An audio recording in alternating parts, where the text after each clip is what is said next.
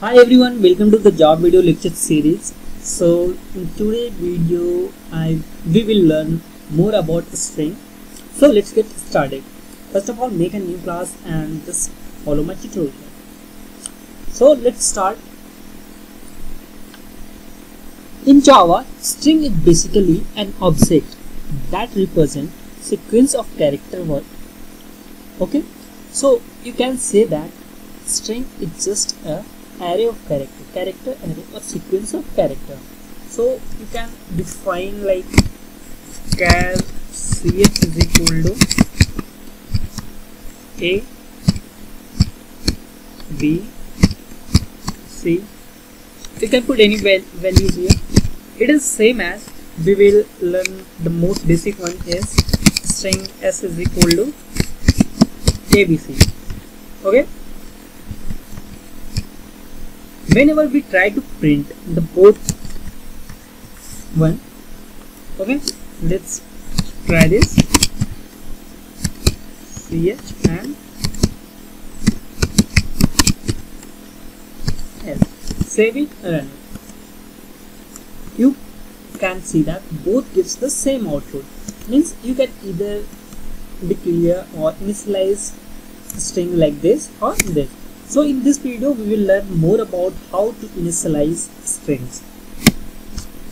There are mainly two methods for initializing a string.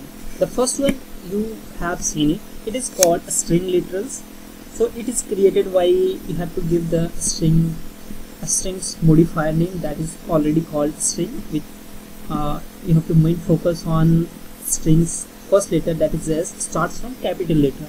Okay, you have to give its string name, and in the dual quote you have to provide that value. Okay, make a new string s is equal to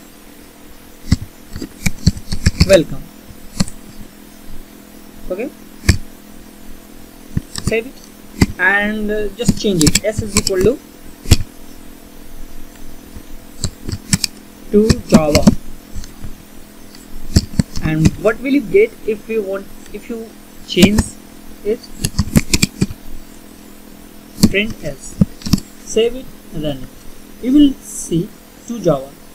It has been changed, but how it is happening inside Java is like this one. Let's try to understand this. Okay, consider this is an heap area. Okay, whenever you declare any string s, okay, then it is stored into a pool called a string pool area.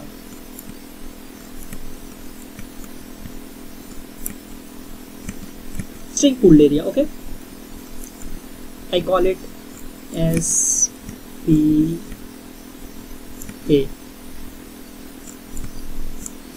So whenever you define s is equal to welcome, it is here, and whenever you initialize or update the value of s, it is stored into this one only, to Java. Okay, and when you are calling the value s, it was pointing to first welcome, but as you update it, this string is now pointing to Java, which is stored in single string pool area. Okay, so how it is actually done? So each time when you create a string literals, JVM checks the string constant pool, and if the string already exists in the pool, a reference to the pool instance is returned. If the string does not exist, then a new string instance is created and placed in the pool. So whenever in the string literals, mainly it is stored into a string pool area or a string constant pool. Okay,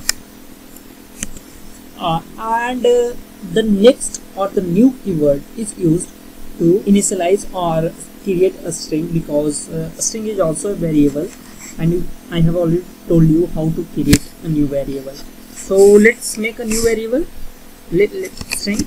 So we have to give string string, you have to give the string's name, call it s1 is equal to new string, and here you have to pass the value of the string. For example, we call it tutorial. Okay, and when we will try to print s1, it will print tutorial. Okay, so how it is done. And okay, I have told you that a string is immutable, means you cannot modify it. So how can we actually prove it? So let's start and try to modify it. For example, just try to modify on cat, add something, and let's put tutorial of Java. Okay,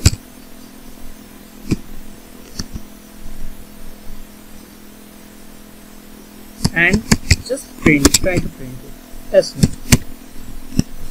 Then it should print like tutorial of Java, but when you print, you only get tutorial, because a string is immutable, you cannot modify it.